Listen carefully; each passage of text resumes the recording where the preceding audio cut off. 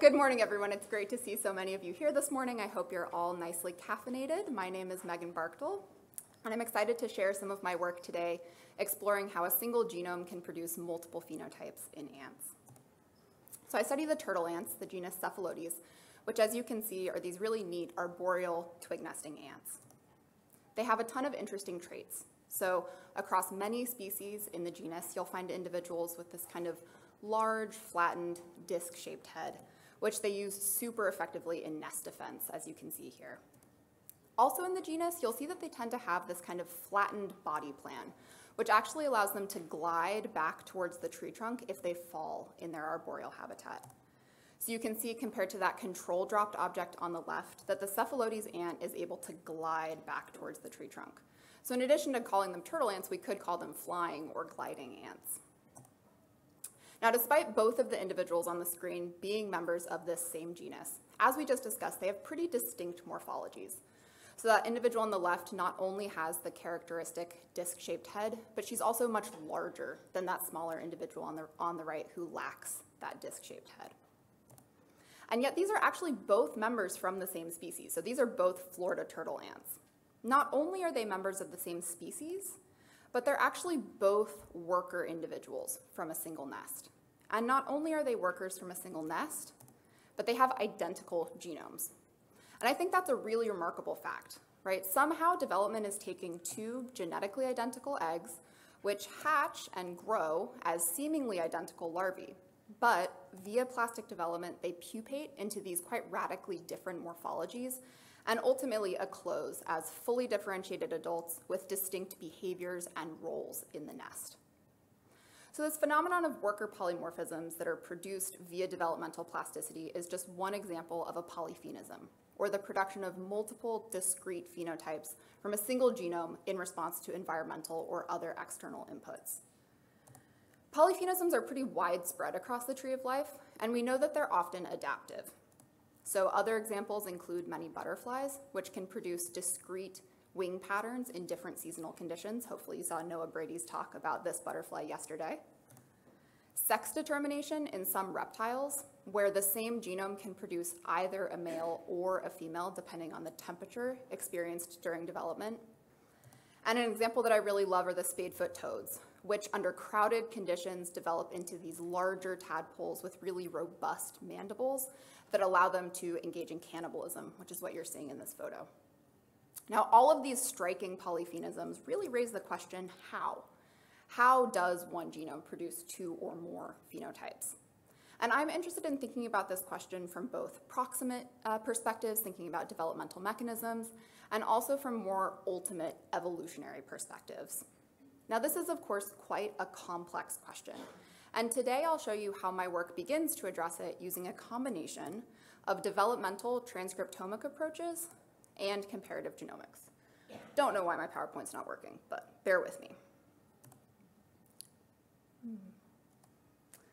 Well, with the idea being that by combining these different approaches and lines of evidence that you can't see on the screen, we can begin to identify some of the underlying mechanisms that actually produce this trait. So for the first part of the talk, I'm going to focus on that one species, on the Florida turtle ant, and take a look at what's going on in pupal workers and pupal soldiers, since this is the earliest life stage where we can really unambiguously distinguish these different morphs. I can then extract and sequence RNA from these pupae and assess patterns of differential gene expression. So we can look at these results at a broad scale using a volcano plot, which is going to have the magnitude of differential expression on the x-axis. If a gene's on that left side, it's more highly expressed in pupal minor workers, and if it's on the right side, it's more highly expressed in those pupal soldiers. The y-axis is indicating the significance of that differential expression, and then individual points are also colored by a p-value cutoff. So you can see we have roughly 1,100 genes that are more highly expressed in those worker pupae, and about 650 that are being upregulated in pupal soldiers.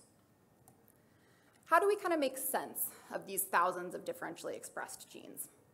Well, one option would be to explore which well-characterized molecular pathways are overrepresented among our differentially expressed genes. So I'll present these results as a ridgeline plot, where each row is going to correspond to a different significantly enriched pathway. The x-axis is again representing that degree of differential expression, same kind of scale as before. And then the y-axis for each row is indicating the number of genes in a pathway with a particular level of differential expression. The plots are also going to be colored by the significance of the enrichment. And so looking at these results, you can see we have 13 different pathways that are significantly enriched among my thousands of differentially expressed genes. Several of these pathways are related to either brain or synaptic processes, suggesting that there are probably neurological differences between the morphs, and this makes a lot of sense because they do differ quite dramatically in behavior as adults. I'm actually, though, particularly excited about this pathway in the middle, hipposignaling, because hipposignaling is thought to help integrate between whole body signals of nutritional condition with imaginal disc morphogen signaling networks to help create a number of different insect polyphenisms. So in these two different beetle species, which have either a nutritionally sensitive head horn or nutritionally sensitive mandibles, knockdown of components of the hipposignaling pathway actually interferes with the normal development of this polyphenic phenotype. And while we know that both nutritional signaling via insulin-like peptides and other mechanisms and the activity of imaginal discs individually are relevant to social insect morph differentiation, to my knowledge, this is the first time that hipposignaling has actually been implicated in this caste differentiation process in ants. And so it may be the case that, as in these beetles, cephalotes are using hipposignaling to transduce the nutritional or other environmental inputs that actually mediate this morph differentiation process. And the slides are still not coming up. But since we want to understand the relationship between these kind of proximate developmental mechanisms that I just talked about and more ultimate evolutionary mechanisms acting across the genus, I've also taken a comparative genomic approach to understanding this polymorphism.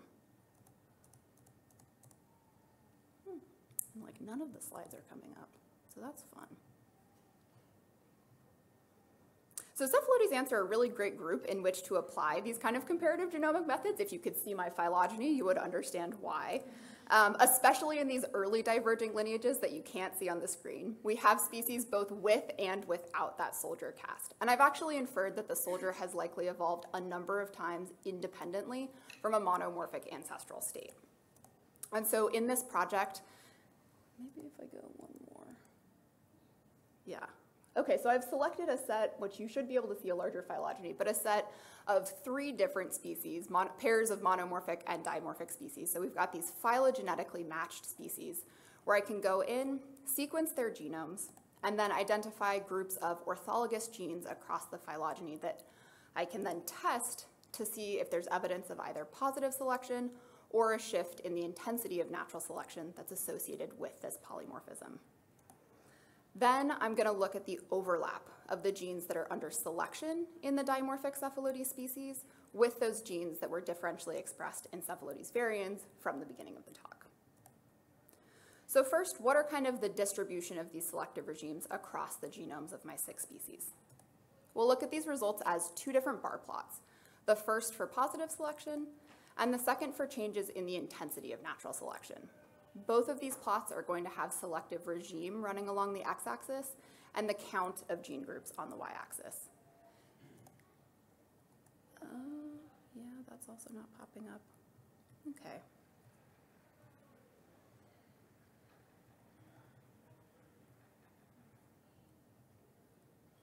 So what you should have been able to see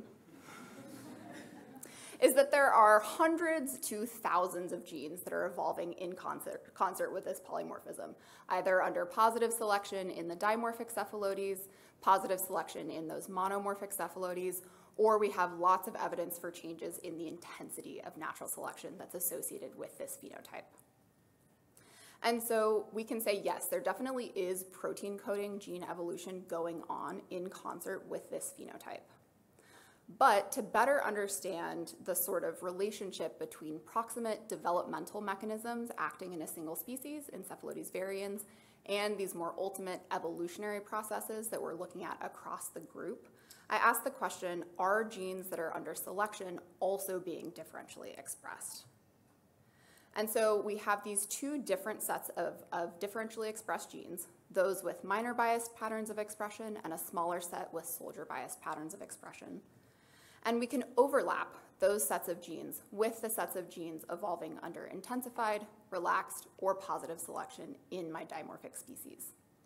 Now, because we have 6 different intersections that we're really interested in, these data are not very well represented by a Venn diagram like this. So instead, I'm going to show you an upset plot, which has rows corresponding to our 5 different sets of genes.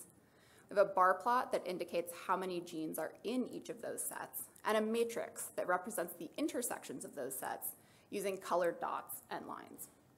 So for instance, in the second column, this is going to indicate the intersection of genes that are both minor biased in their expression and evolving under positive selection.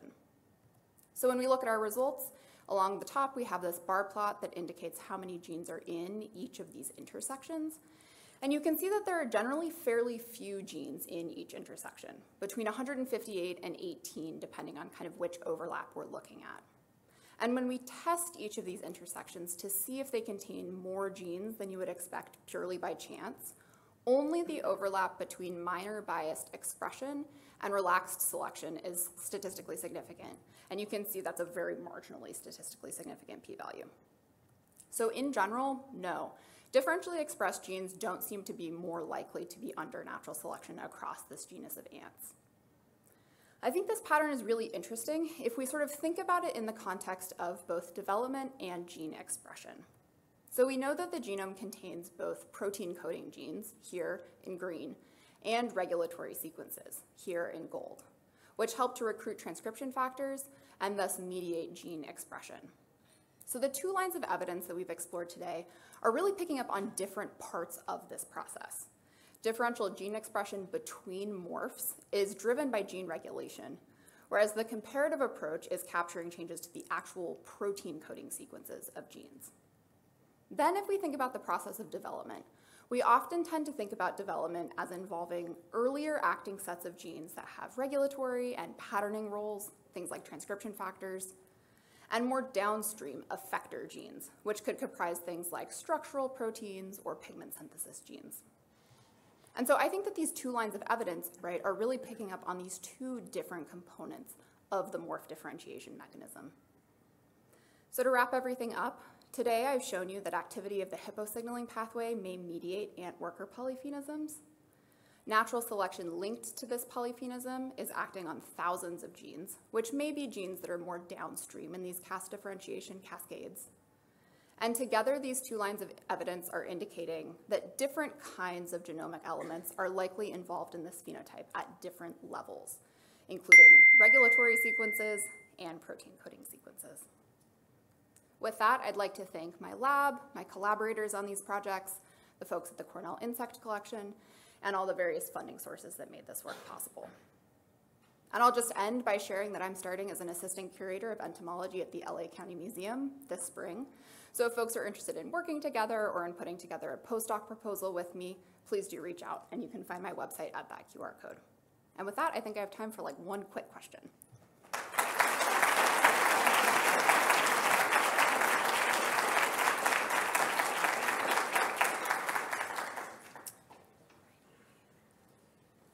Yeah.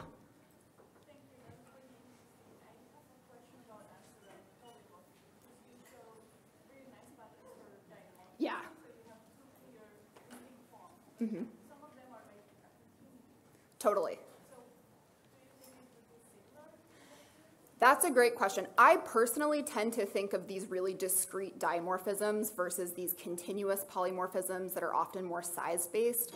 My hunch is that they may involve distinct developmental mechanisms, but that's really a wide open question. And there are a ton of other great ant developmental biologists here at the conference who also think about these things, who might be able to weigh in, but that's a really great question, yeah.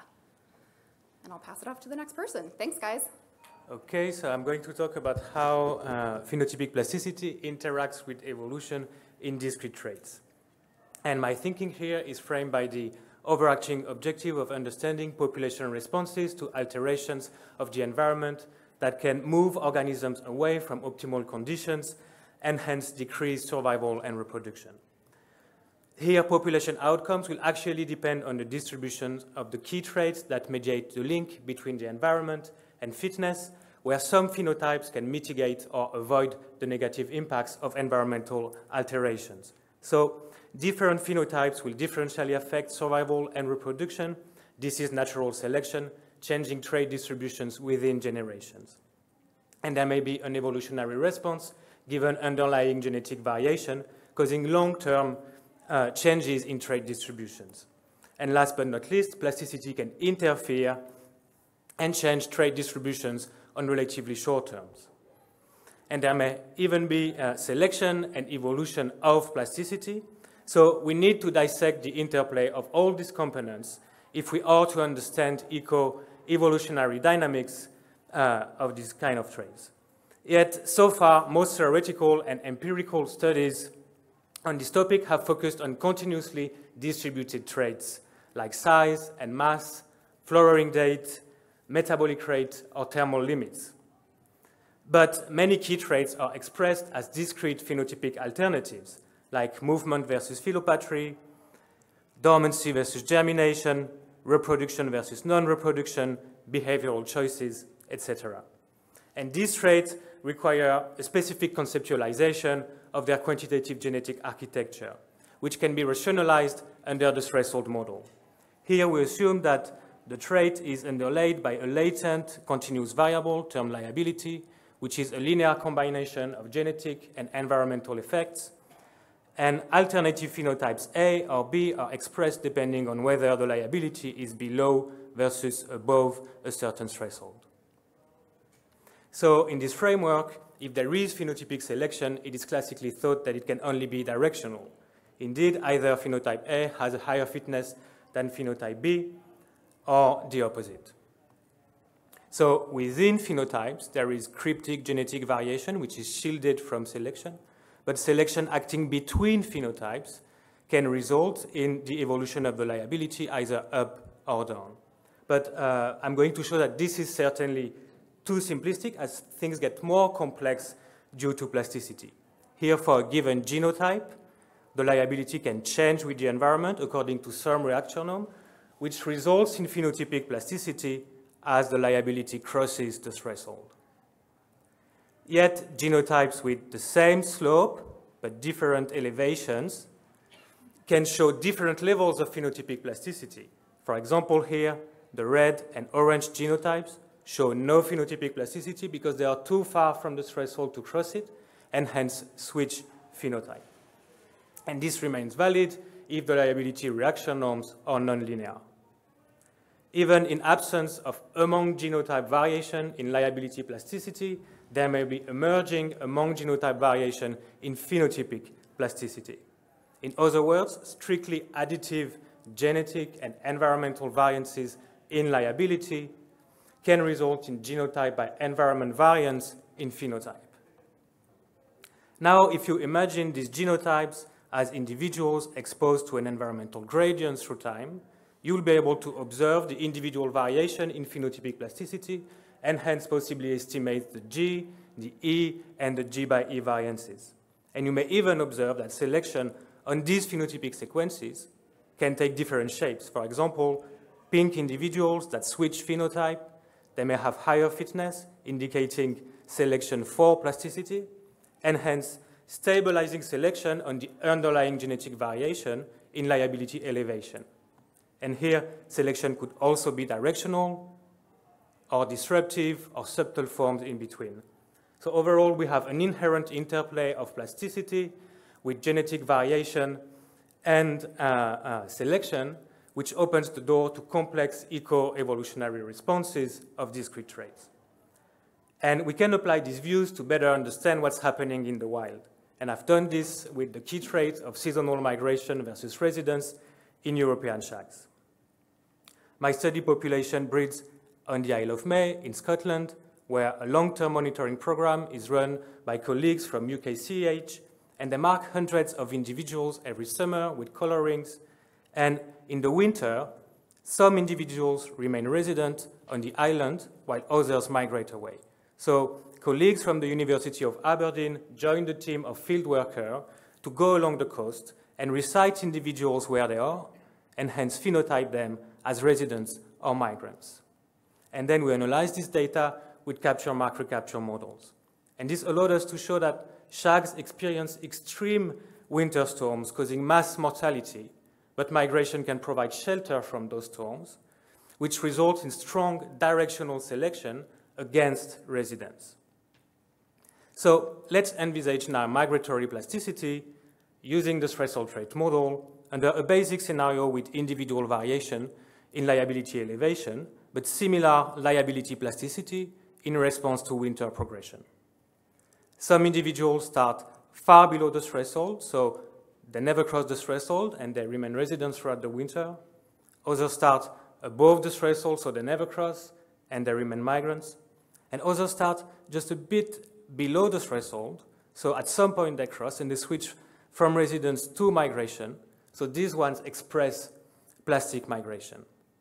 And of course, the phenotype is reversible, so individuals can repeat or switch their tactic between winters.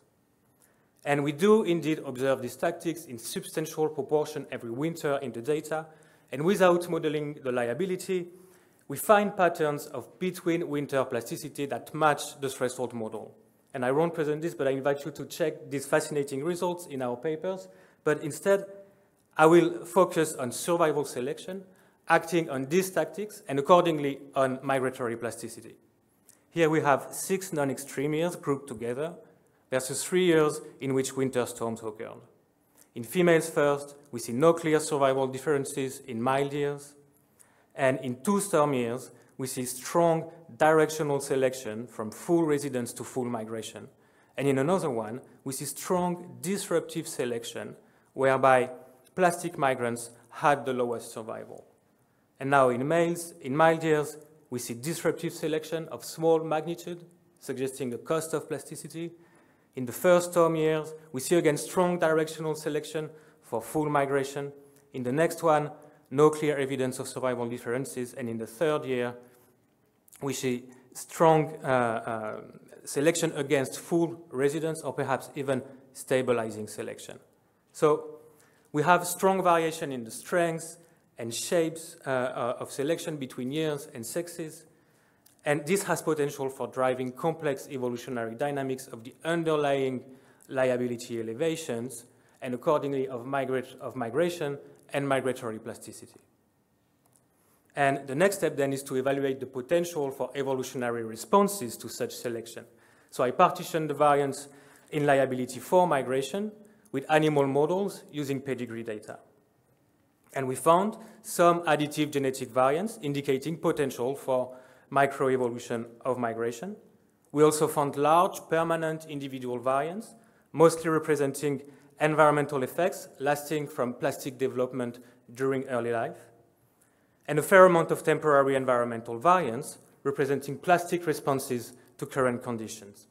But what does this mean in terms of the phenotypes that we can observe? To see this, I have devised a solution to achieve back transformations from the liability variances to the phenotypic variances, and we retrieved a modest additive genetic variance, quite large permanent individual variance, and notable temporary variance. And now we have a new and substantial fraction, which is due to emerging among individual variation in phenotypic plasticity. More precisely, we get E by E, arising from interactions of environmental effects due to developmental and labile plasticity. That is, that early life conditions generate variation in the elevation of the liability reaction norms for the response to current conditions.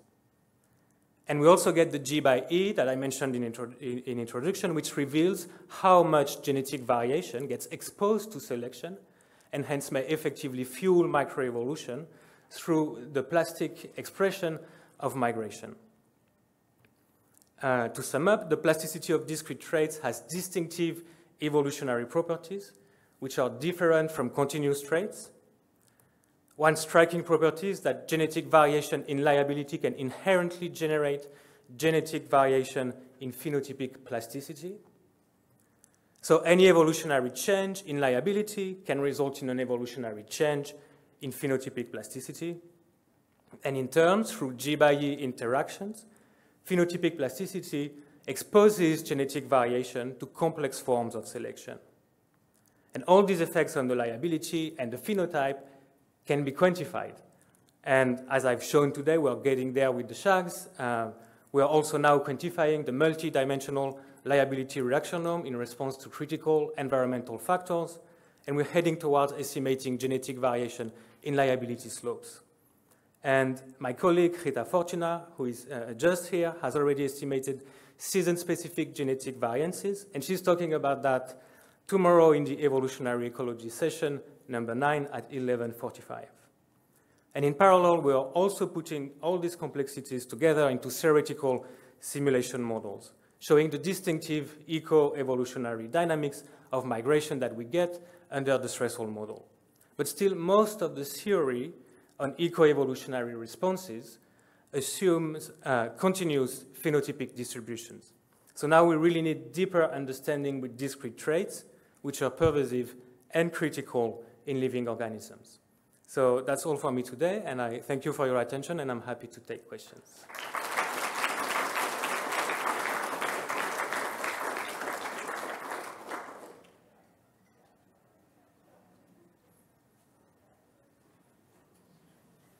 Yes? Yeah, so the variation that you're showing is variation across years. I was just wondering if there are populations of shags in other places, and we also have spatial variation, and how that might contribute to things, or yeah. Are you talking about this variation in survival selection? Yeah, in fact, it's only in one population.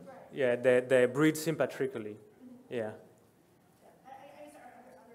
And so we have also other populations, and actually they reflect the variation that indicates, I mean, regarding this for the plasticity, like the underlying variation in liability, we don't know yet because we haven't checked this in the other populations, but what we see in terms of the visible phenotype, just migration versus residence, we have like geographical gradients that reflect the fact that the individuals that migrate north, actually, they get sheltered from selection because they can, because the storms are actually heading east, and they are protected because they are in coves that are indented and protected from the winds.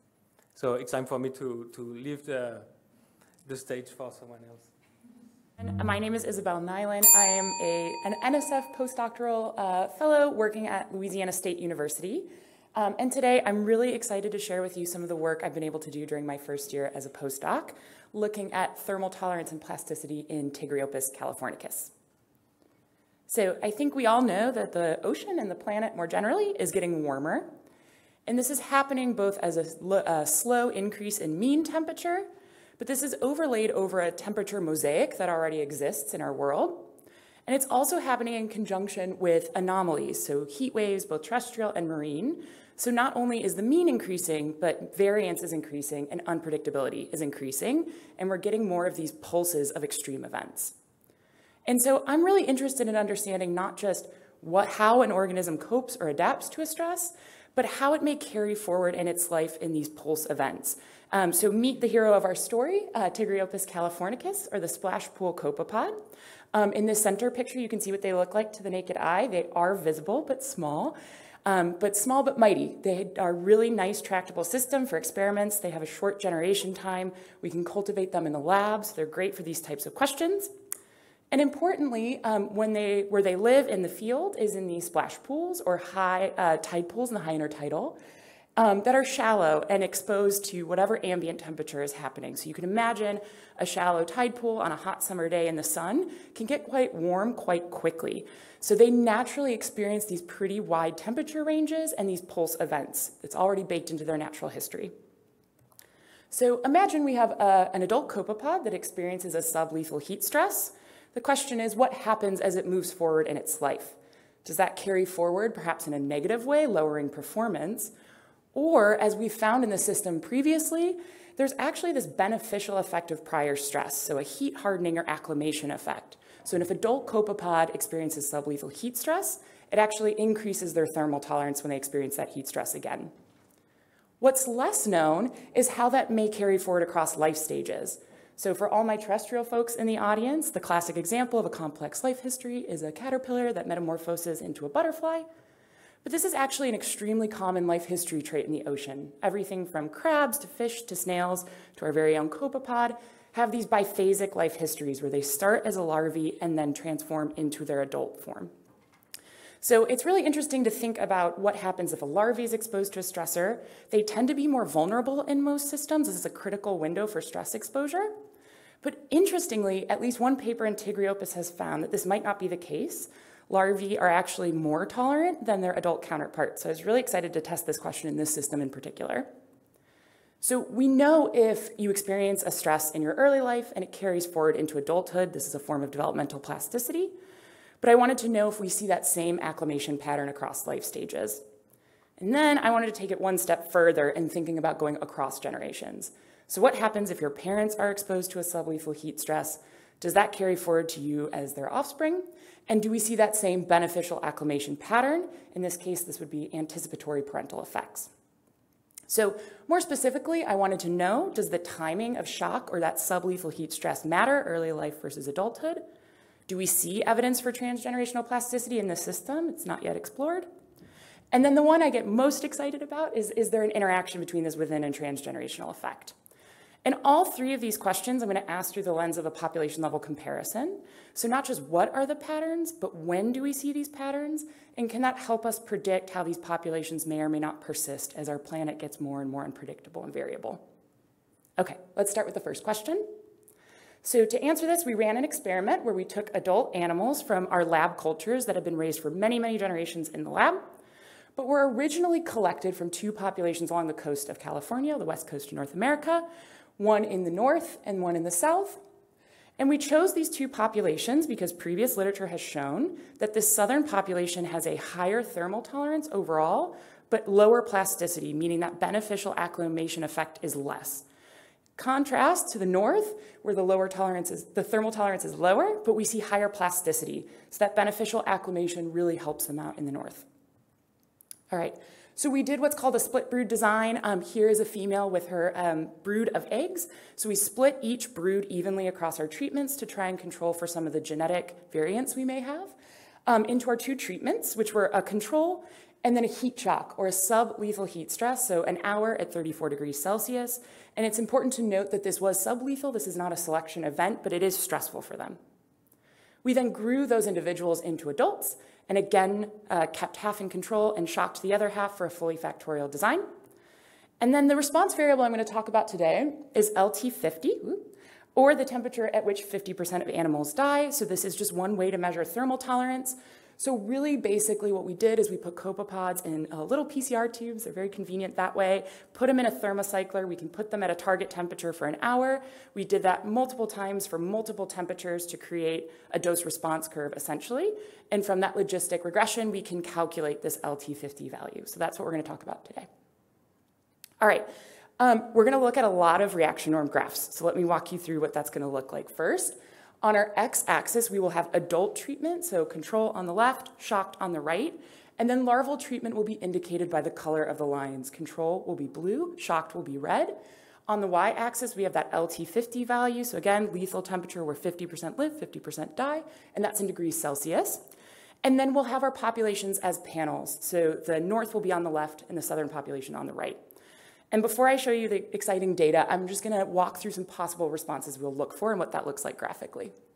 So one option, we could see adult effects but no larval effects. So we see a slope to this line. This is telling us that adults that had that shock have a higher thermal tolerance, but the blue and red lines are right on top of each other. There's no larval effect in this case. Conversely, we could see larval effects but no adult effects. So now the lines are horizontal, there's no slope to them, but they've separated and they're doing slightly different things. Perhaps a little more interestingly, we could get adult and larval effects. So there's a slope to the line and they're separated. And then we could also get an adult by larval treatment interaction. So we're looking for that intersection or cross of lines. Okay, let's look at some real data. First thing to notice is that our southern population indeed has a higher thermal tolerance than our northern population. Second thing to notice is that they are doing different things. The patterns are slightly different. So let's look at each individually. First, in the south, this is a classic adult effect, so adult acclimation, without any difference between our red and blue lines, so no larval effect. Conversely, in the north, we see an adult by larval treatment interaction, so these lines are crossed. And just a couple things to point out. One is we actually do see a larval beneficial acclimation effect. But this was only true in adults that themselves were not shocked, so in our control adults. So when we look over here, that pattern disappears. And what this results in is in larvae that did not receive a shock, we see that classic adult acclimation pattern, but the line flattens out and we lose that effect when larvae themselves were shocked. So overall, we see different patterns across our two populations, but it seems to be that you can either have a larval or an adult effect, but you can't have both. So it does not benefit you to be shocked twice.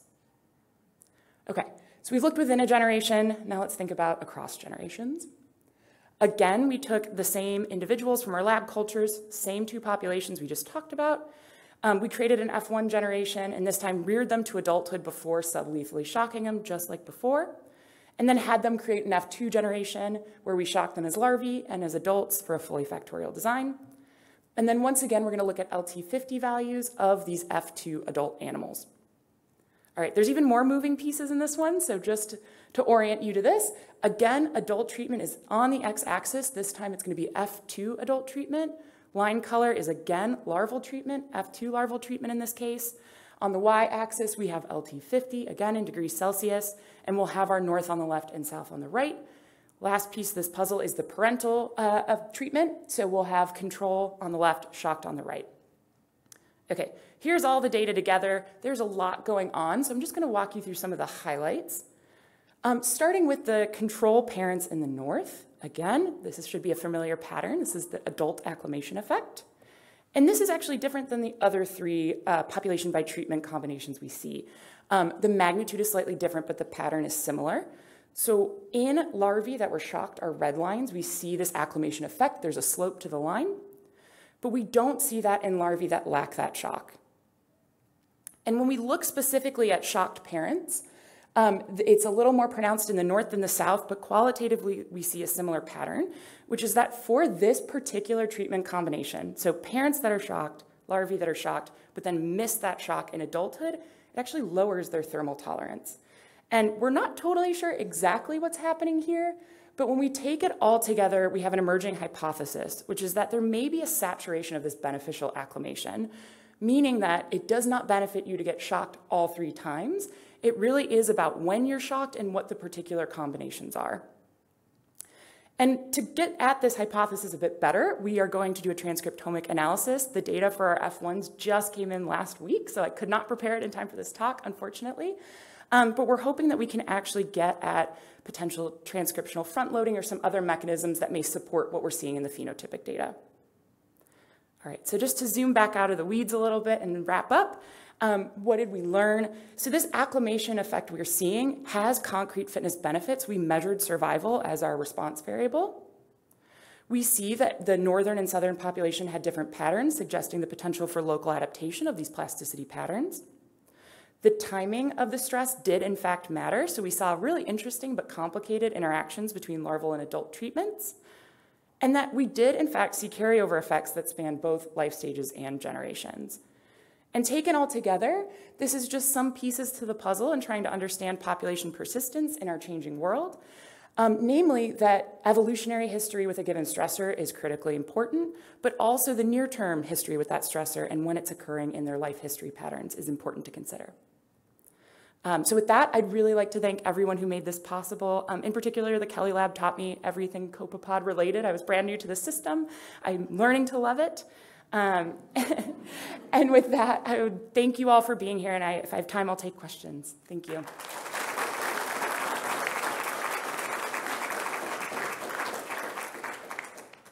Yeah. I imagine that some of these pools might dry up completely. What happens to the animals then? Are they thermal or they decolonize?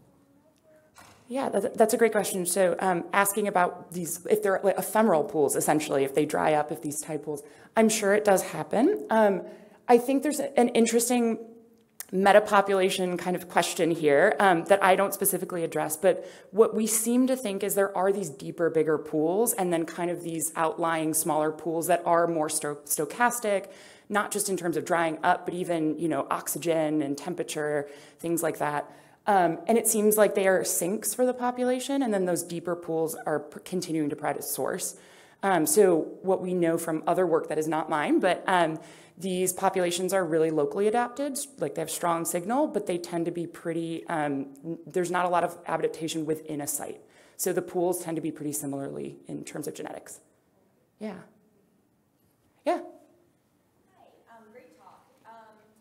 So in your first experiment that was within a generation, the north and south populations differed in whether the larval or adult stage had that adaptive effect, right? Yes. Okay, so I'm wondering how do you know if that's locally adapted? Like what is happening there? Are there seasonal differences in when you see these heat events, or why might those differ and why is that adaptive? Oh, great. I mean, and an adaptive is like a loaded term in this conference, right? Yeah, so the fortunate part about being in this system is that there's a lot of literature that comes before me. I'm standing on other folks' shoulders. There's been a lot of work looking specifically at local adaptation, the genetics, the transcriptomics, so we know that there's definitely differences between these populations, and I knew that going in, which is why I'm very hesitant to give sweeping statements about when I'm using two populations, right, rather than a paired thing. But we have paired sites where we have data outside of this experiment that they behave very similarly. Yeah, it's, in the south, the temperature tends to be warmer, so these copepods were taken from San Diego versus just north of San Francisco, for anyone, if that means anything to folks who are in the California area. So overall, the temperature is higher, and in the north, it tends to be more variable, right? So those are perfect conditions for promoting evolution of plasticity.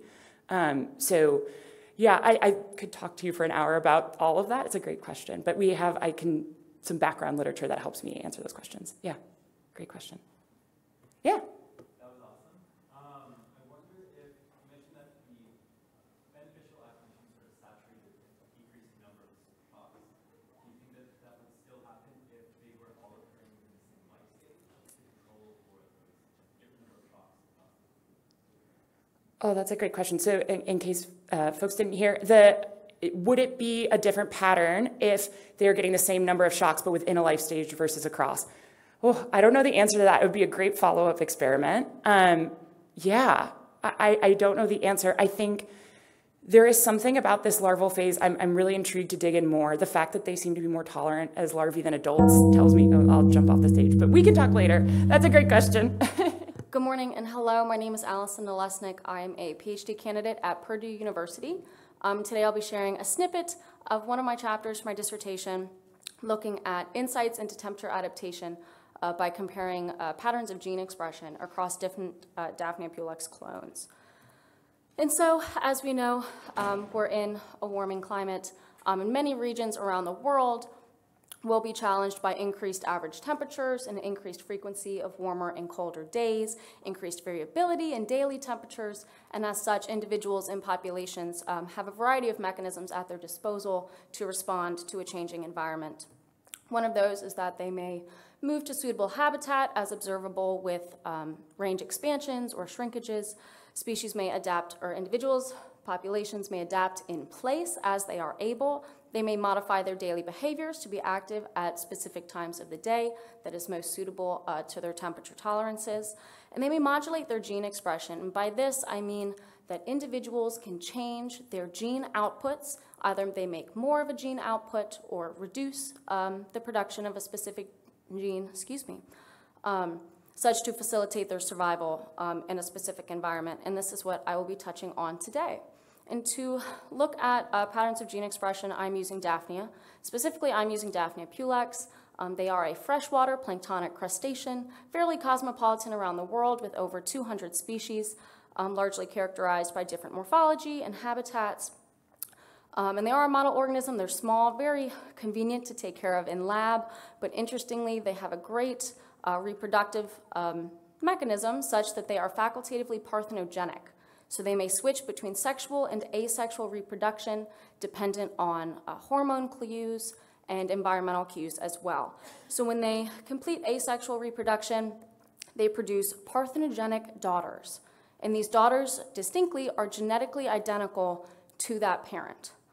So we can then go into the environment and sample a local pond and collect a wild animal and such propagate them in the lab to generate multiple individuals that are genetically identical to one another. And this is great. So from one animal, we can have thousands if your heart desires. And so in lab, we can essentially breed multiple, or we can grow populations of genetically identical individuals. So noted here, I have 4 distinct clones grouped by color, clones 1 through 4. And having multiple lines in lab enables us, and multiple individuals, enables us to ask some interesting questions. First, like what are the different genetic responses between these clones in response to temperature? So this is looking between different clones, like comparing clones 1 and 4. How are they responding differently to a temperature stress?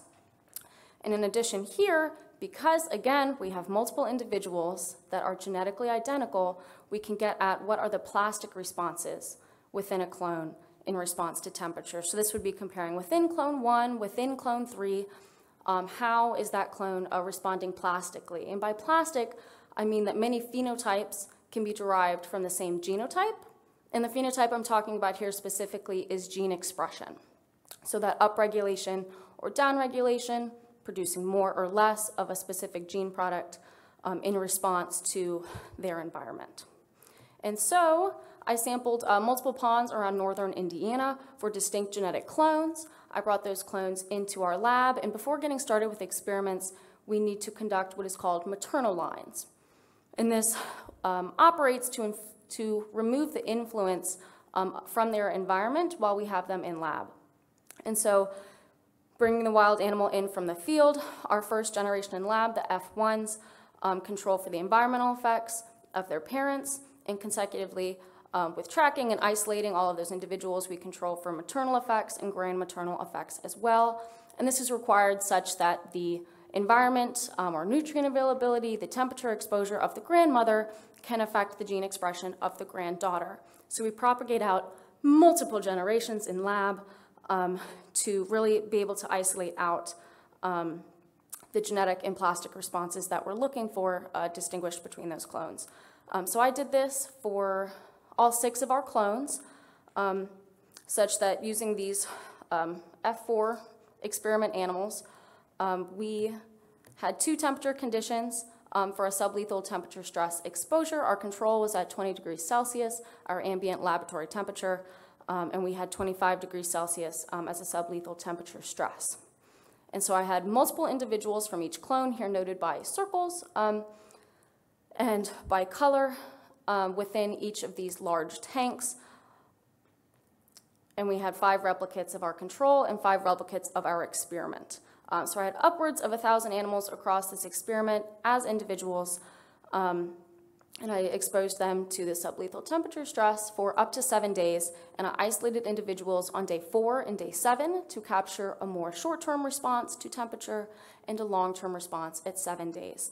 I completed whole RNA extractions for 180 whole individuals individually, so I did not pool my samples, 90 from each day and split, of course, between control and treatment.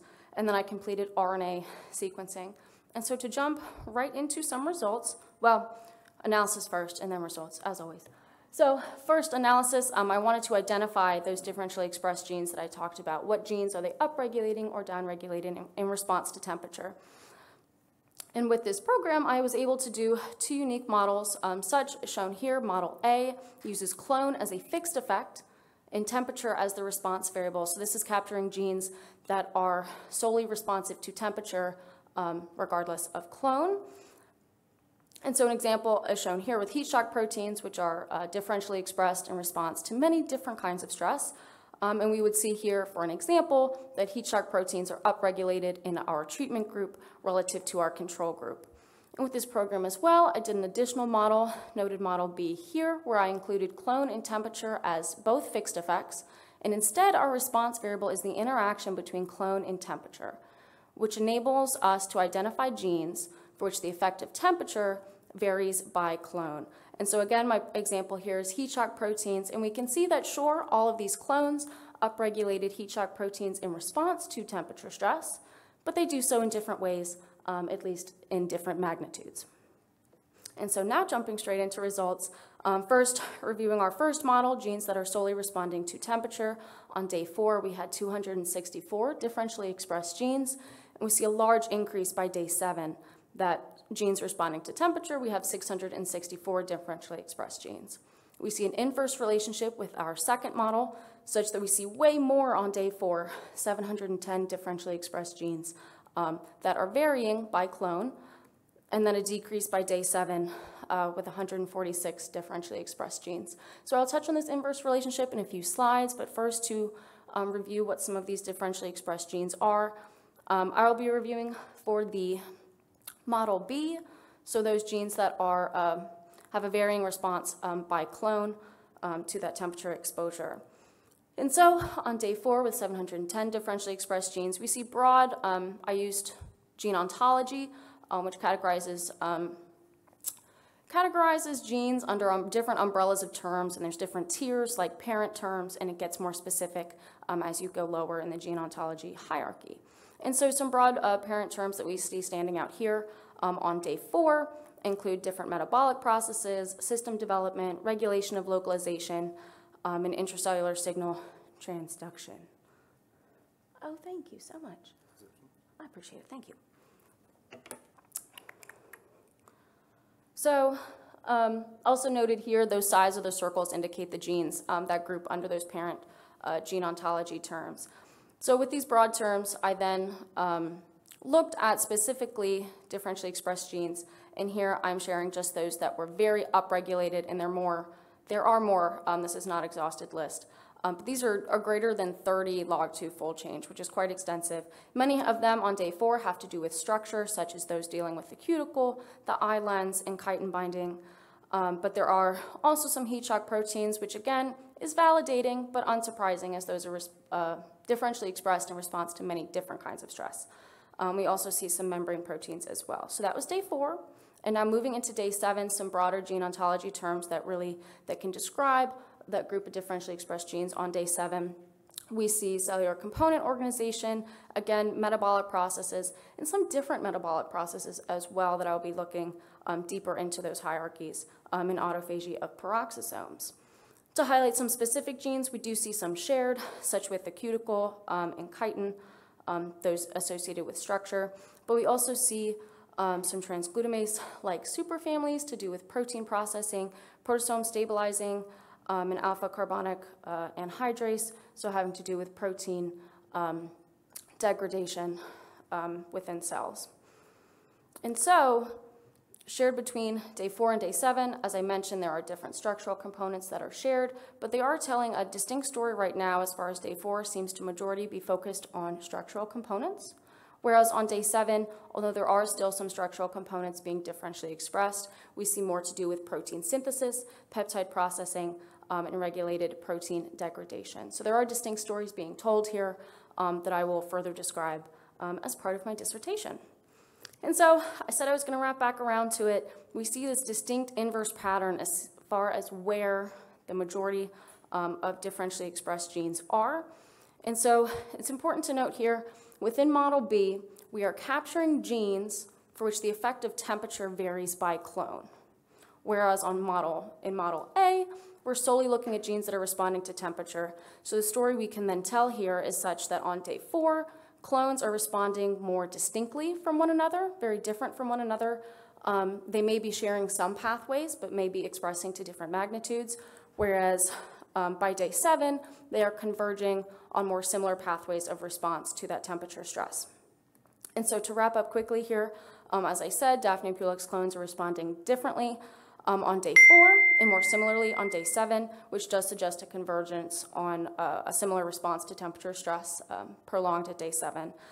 Ongoing analysis is diving deeper into that gene ontology hierarchy beyond those broad parent terms within those groups as far as, better visualizations for what those genes are.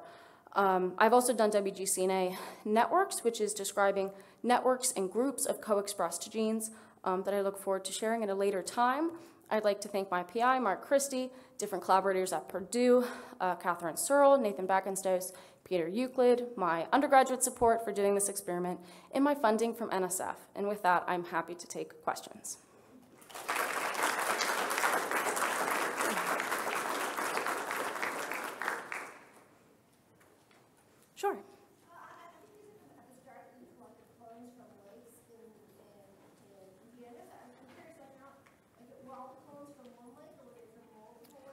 They were from distinct ponds. So Daphnia pulex are found in unstratified waters, so generally more shallow ponds versus lakes. I was wondering how much of that tonal variation is due to different populations versus the within side variation. Can you repeat your question? Well, if you have clones from multiple Mm-hmm. some of that variation across the clones is going to be due to differences between different sides. Yes. But some of it might be due to variation among clones within a given site. I guess I was just wondering, to what extent, what the clonal variation is.